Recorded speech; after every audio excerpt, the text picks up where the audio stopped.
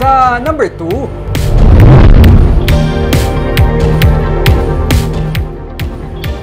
presyo sang kada kilo sang bugas sa mga merkado may pagsaka sa 10 ka pesos. Namutika ng pagsaka sa sunod-sunod ngayong adlaw. May report si Barbara Mijares. Sa mga baligyan sa bugas sa Burgos Public Market, 48 pesos ang pinakabarato nga special rice local. Nagalapot sa 57 pesos naman ang kilo sang pinakamahal. Naabda naton ining bumalakal, 58 pesos na ang bilis ng bugas nga iya ginabakal. Sa nagligid nga semana, 53 pesos lamang ini ang kilo. Na 58? Oo.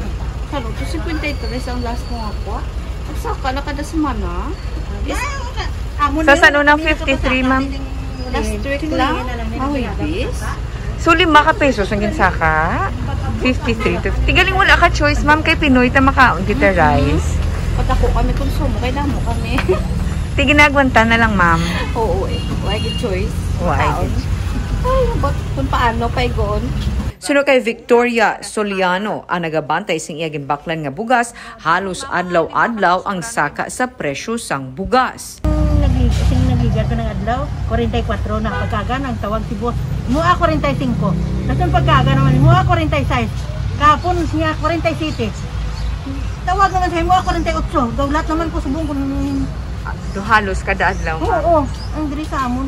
Kaya walang niya lokal lang niya amon tanan. Suno sa isa ka negosyante sang bugas katapusan sang Hulyo, nagsugod sa ka ang presyo. Kung sumahon, tubtub karon 600 pesos ang ginmahal sa kada sako. 2,700 ang sako subong, depende sa variety. Ang tunga nagadangat sa 1,400 pesos. Sa nagligad nga August 9 monitoring sang National Food Authority, may pagsaka gidman sa presyo sang bugas sa merkado. Pero kay humalin sang napatuman ng Rice Tarification Law, wala na sang regulatory function ang NFA. 84% ang rice sufficiency naman sang Negros Occidental. Ang kakulang, ginapunan gikan sa supply sa gwa sang probinsya. Ang pagsaka sa presyo, isa ka pagpanghangkat karon suno sa gobernador. That's the challenge right now. Although I know the President is trying to really bring it down to his promised price, but obviously he's having difficulty there.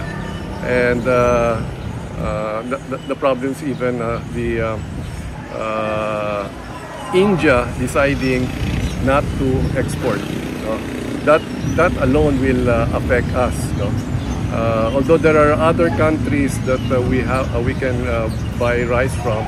The thing is, if India closes, then those countries that depends on India will now go to the market where we are also, and that will become a price war.